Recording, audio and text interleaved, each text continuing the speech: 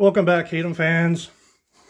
I was searching the YouTube yesterday, and I didn't know about this, but apparently with the KTM 690 engines, they're having a problem with the decompressor bolts, the ones that hold these little weights, these bolts tend to come loose at about 10,000 K or 6,000 miles.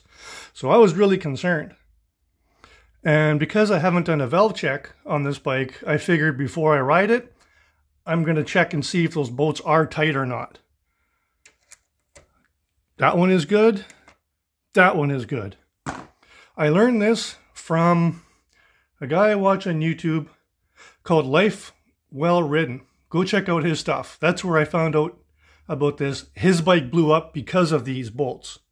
What happened was one of these bolts backed out.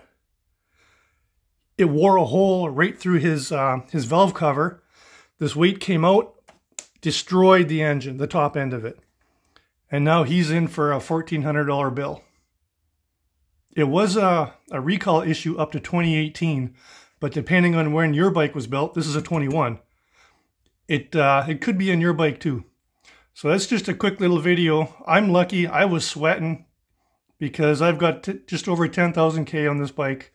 And these bolts are tight because the last thing I need is my baby girl breaking down because somebody didn't put Loctite where they're supposed to. Anyway, go out, get some, have some fun. Hope you enjoyed this video. Hope it's a little informative. Yeah, go get some.